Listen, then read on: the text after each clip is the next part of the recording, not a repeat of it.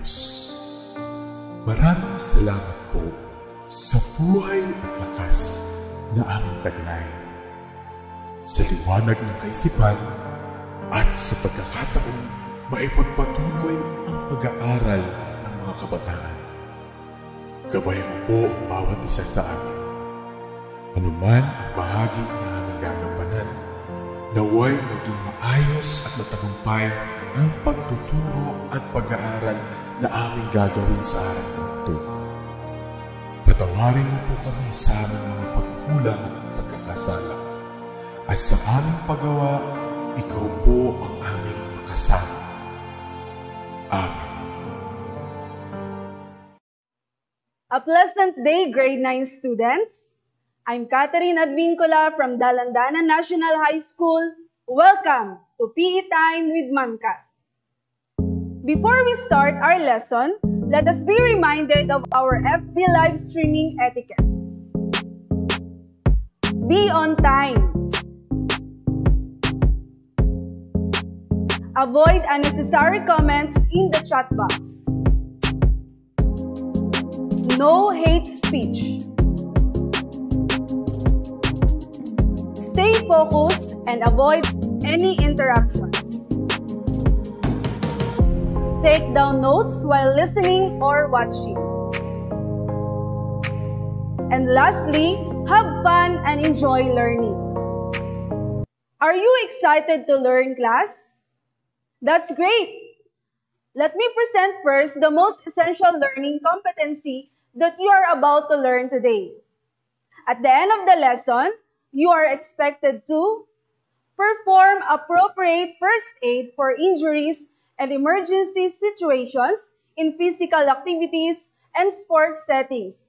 Example, cramps, sprain, heat exhaustion.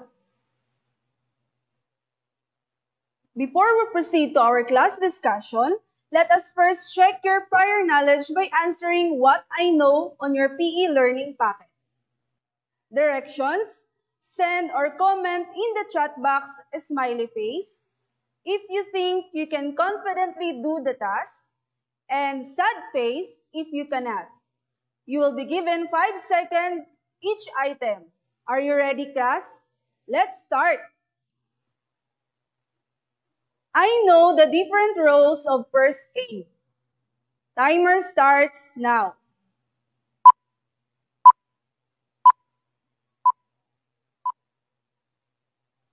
Number 2, I recognize the characteristics of a good first aider. Timer starts now.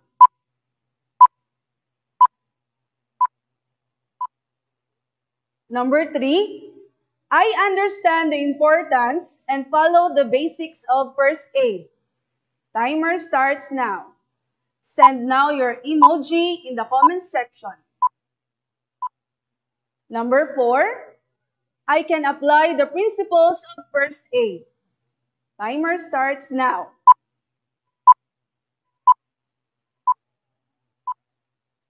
Number 5,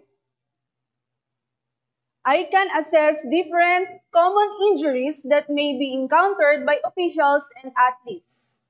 Timer starts now.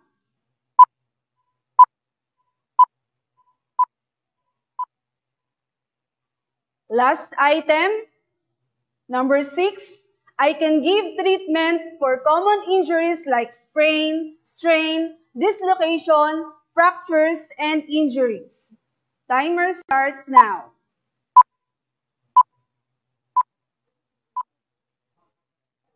Let us see what you've got. If all of your answers are smiley faces, you possess all the skills expected of you in this module and will have a little difficulty in accomplishing the task. But if all of your answers are sad faces, you possess some of the skills expected you in this module and might have some difficulty in accomplishing the task, but willingness and enthusiasm will surely help. Good job, class! Can you guess what's inside the kit? I know you have a lot in mind. Just comment your answers in the chat box and I will give you 5 seconds to do that.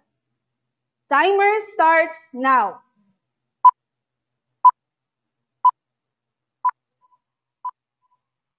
I can see all your smart answers now. Let's see if you got it right. Julius answered iodine solution. That's correct. Aryan responded cotton. Good job. Enzo replied alcohol solution. That's right. Kobe answered ghost pad. You've got it right. While Keisha commented Band-Aid. Excellent guess. We also have triangular bandages, elastic bandages, and many more. These things are used for dressing and bandaging in the basic first aid. Let's proceed. In order to meet the demands of daily routines and activities, it is required a fitter and healthier mind and body, which can be achieved through active participation in physical activities.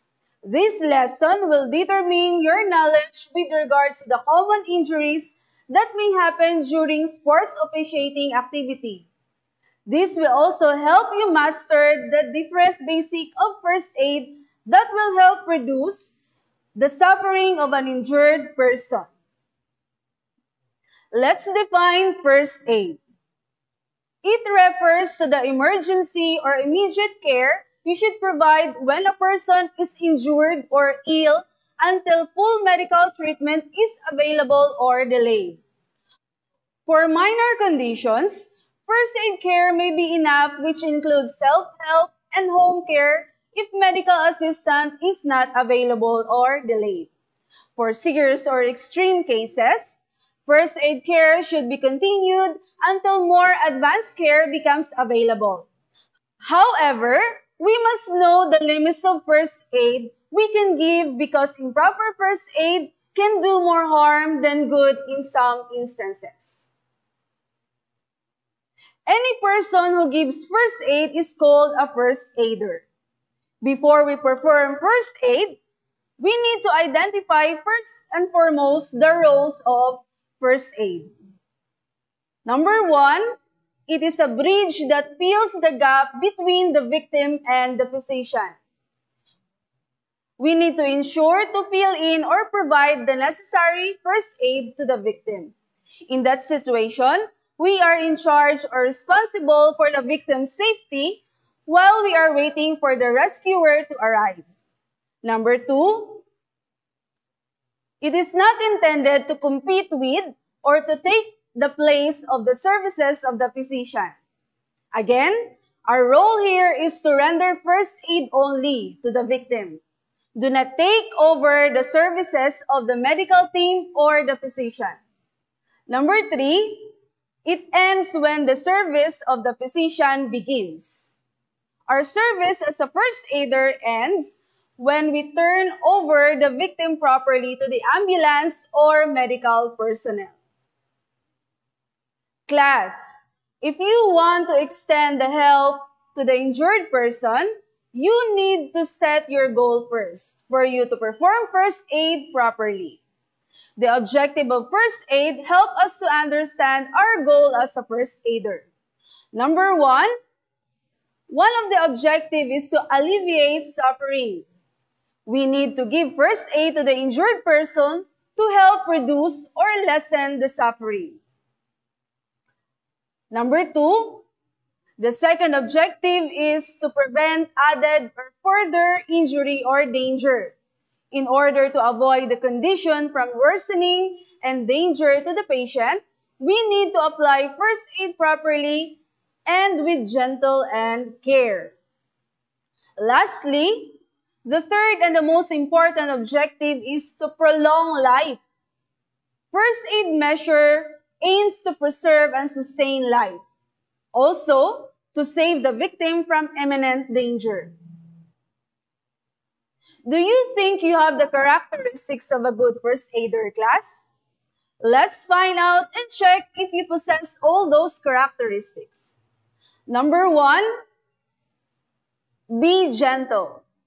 We should not cause pain and panic to the victim. Number 2, be observant. We should notice all signs of the victim's situation and the safety of surroundings while rendering first aid. Remember, safety first. Number 3, be resourceful. We should make use of the best things at hand by utilizing the use of available resources in the scene. Number 4, be tactful. We should not alarm the victim. As a good first aider, we must show calmness and composure in helping the patient. Number 5, be sympathetic. We should be comforting by showing concern and care to the victim. I know you acquire all or some of these characteristics and be able to perform better in first aid and help save an injured person someday. For you to have a much better understanding with our lesson, let's participate and enjoy this activity number 1, spot the principal. On your paper or notebook, just write do if you think it is the best thing to do in giving first aid, and write don't if you think it is not. I'll be giving you 10 seconds to accomplish this activity. Are you ready? Let's spot the principle number 1. Keep the victim covered to reduce shock. Number 2, give food and drink to an unconscious person. Number 3, move the injured person. Number 4, stay calm. Number 5, reassure and comfort the victim. Number 6, loosen any tight clothing. Your timer starts now.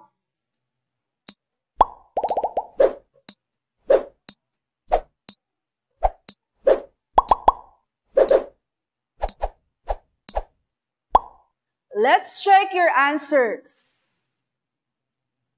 Number 1, the answer is do. The first response to an accident is the most important. Know what to do. Keep a shocked victim covered to reduce heat loss. If needed, cover the person with a blanket to prevent chilling and to keep them warm. Number 2, the correct answer is don't. The risk of putting water into the mouth of an unconscious person is the risk of putting water into their lungs and drowning them. Giving food or water to an unconscious victim is in danger of choking from vomit, saliva, or blood. Number 3, the correct answer is don't. Do not attempt to move a seriously injured victim unless they are in immediate danger and need to be placed in a recovery position. Other injuries may occur or worsen that you are unaware of, such a fracture on the neck and backbone. Number 4, the answer is do. In rendering first aid, you should manifest calmness because when you panic in front of the victim, it may send a wrong signal and lead him or her into fear or shock. Number 5, the answer is do. It is normal for the victim to cry, shout, or panic because of pain and discomfort triggered by the injury. First aider should know how to calm down the victim by sympathizing with them. Reassuring with good words will bring comfort and sometimes relieve the pain. Number 6, the answer is do. Injury may sometimes accompany difficulty in breathing. The first aider should loosen any tight clothing such as necktie, buttons, and belts. Doing this would be a great help to facilitate an injured person. I hope you answered it correctly and remember all the principles in giving first aid. Let us now proceed to sports officiating. It is the supervision of sports competitions in accordance with established rules. Managing a sports competition is not that easy, specifically on implementing the rules and keeping order in the duration of the game. Sports officials play a major role in the success of sports competitions. Thus, they are also prone to different injuries. We encountered accidents while playing and experienced some injuries. Injury is also known as a physical trauma. It is a damage to the body caused by external force. We must be aware what type of injury it is for us to handle properly and not to worsen the damage. The common injuries encountered by sports officials in their first aid are the following. Let's identify the common injuries of sports officials and athletes and analyze its symptoms. The first one is sprain. It is a stretch or tear of a ligament, the band of connective tissues that joins end of one bone with another. This injury is caused by trauma, such as fall or blow to the body. Areas of the body most vulnerable to sprain are ankles, knees, and wrists. Signs of sprain include varying degrees of pain, bruises, inflammation, swelling, inability to move a limb or joint, and instability. Second is strain. It is a twist, pull, or tear of a muscle or tendon, a cord tissue connecting to muscle to bone. It results from overstretching and overcontraction. Symptoms of strains include pain, muscle spasm, and loss of strength. The knee is the largest joint in the body, one of the most easily injured. It is made up of four main things: bones, cartilage, ligaments, and tendons. It is also the most commonly injured joint because of its complex and weight-bearing capacity. Knee injury can be resolved from a blow or twist to the knee, from improper landing after a jump, or from running too hard, too much, or without proper warm-up. Pain and swelling are the most common signs of knee injury. In addition, your knee may catch or lock up. Many injuries cause instability, the feeling that your knee is giving away. Fourth is fracture. It is a break in the bone that can occur from either quick, one-time injury to the bone or acute fracture, or from repeated stress to the bone over the time, or stress fracture. Symptoms of a fracture are intense pain, deformity, the limb looks out of place, swelling, bruising, or tenderness around the injury, numbness, tingling, and problems moving a limb. Fifth is dislocation. Occurs when the two bones that come together to form a joint become separated. It is common in shoulders, fingers, elbows, knees, and hips.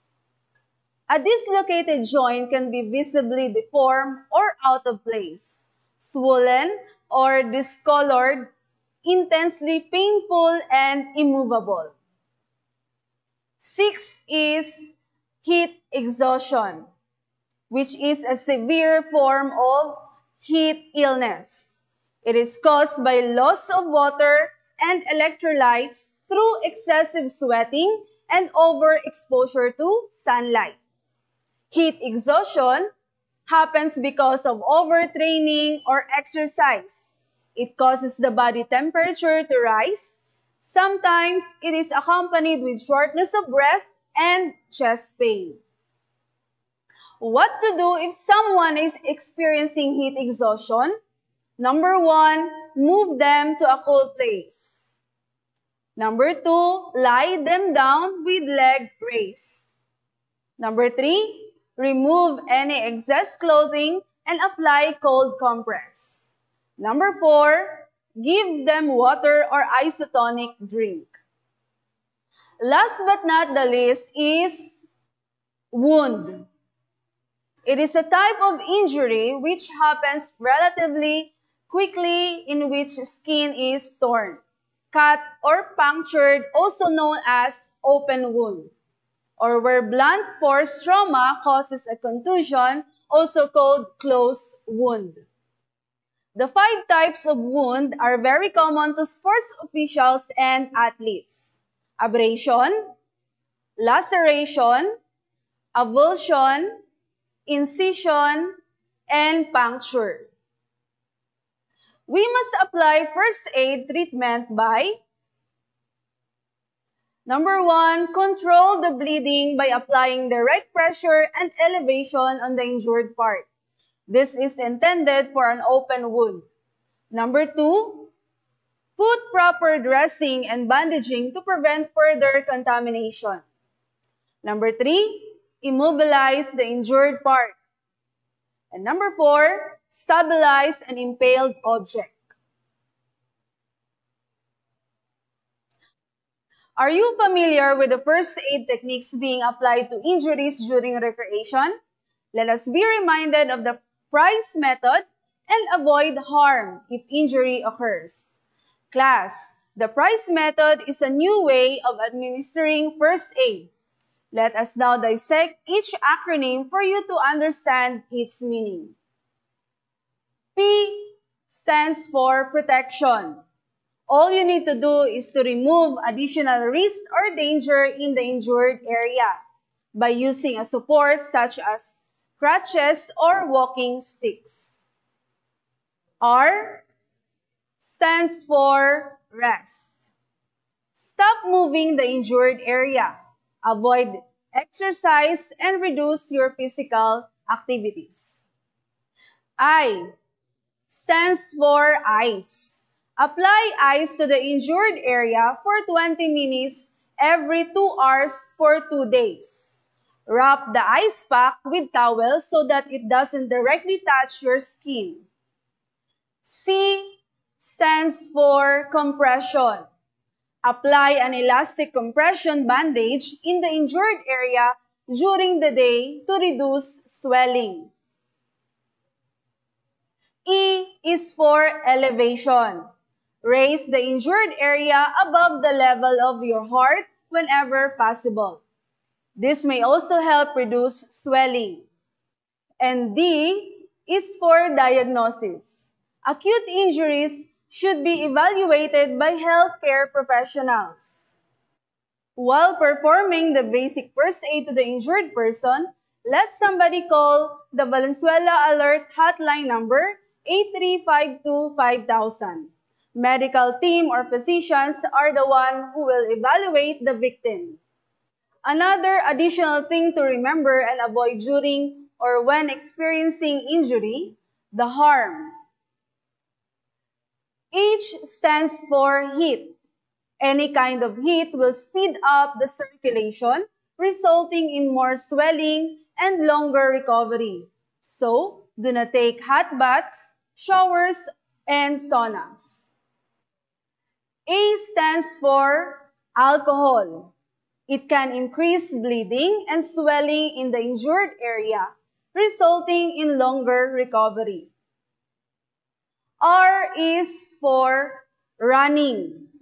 Running or other forms of exercise can cause further damage to the injured part.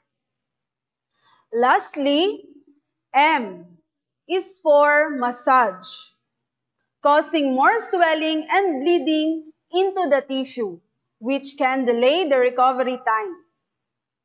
Do you want to find out if you are a good first aider? Let's see. Analyze and choose the situations and comment the letters of your answer in the chat box. You will be given 10 seconds to do that. Are you ready? Let's start. Student A is very relaxed in controlling the bleeding on her classmate's finger. Student B is insisting that her unconscious sister drink water. Student C immediately brings her friend who fell down the stairs to the clinic. Student D makes use of his clean handkerchief to tie his best friend's bleeding arm.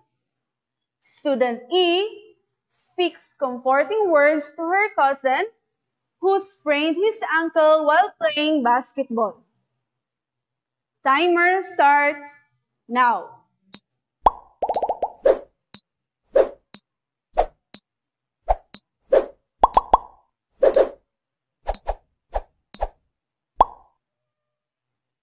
Time is over. The correct answers are Student A, Student D, and Student E. I know you perfectly got all the correct answers. Well done, class. I hope that all the concepts of our lesson today remain in your mind. Remember that accidents can happen anytime and anywhere. It is necessary to be knowledgeable in giving immediate care or administering first aid to a person in need to avoid further injuries and even death. Some people are more prone to injuries, particularly those who are performing strenuous activities at home, school, workplace, and other places. Thus, anyone can give immediate care to the victim if you know the procedure and you can deal with the victim attentively to prevent further damages and save lives. It's quiz time. Now that you have learned the concepts of this lesson, let's put your knowledge to the test. Answer the following questions by choosing the letter of the correct answer. You may write your answer on the comment section below. You will be given 5 seconds to answer each question. Are you ready? Let's get started. Number 1. Ellie is suffering from a tear of a ligament in his ankle. What is his injury? A. Dislocation. B. Fracture. C. Sprain. D. Strain. Timer starts now.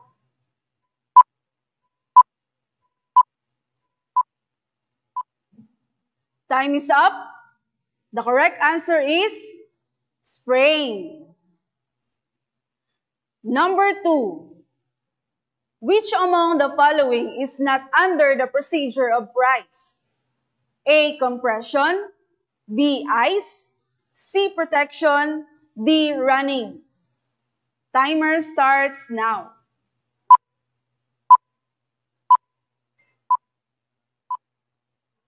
Time is up.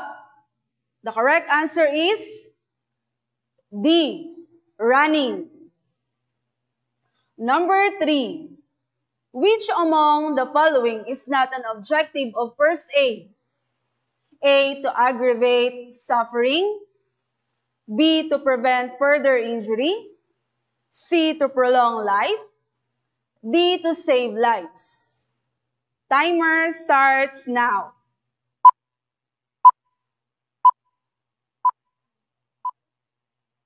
Time is up.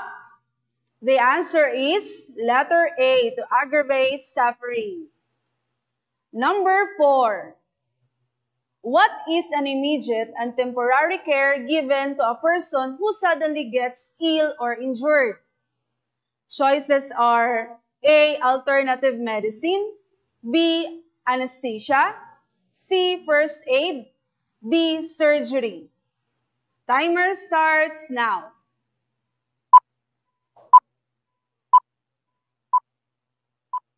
Time is up. The answer is letter C, first aid. Number 5. What do you call the break in the bone that can occur from either a quick, one-time injury or from repeated stress to the bone over time? A, dislocation. B, fracture. C, sprain. D, strain. Timer starts now.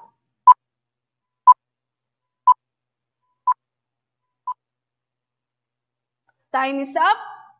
The correct answer is B, fracture. Congratulations, class. Your great participation today made me happy. Again, Ma'am Kat here, your PE teacher. Always remember, ignorance in basic first aid is not an excuse. Take your action and be a lifesaver. Stay healthy and keep safe, everyone. Have a nice day and see you in our next live streaming class. God bless us all.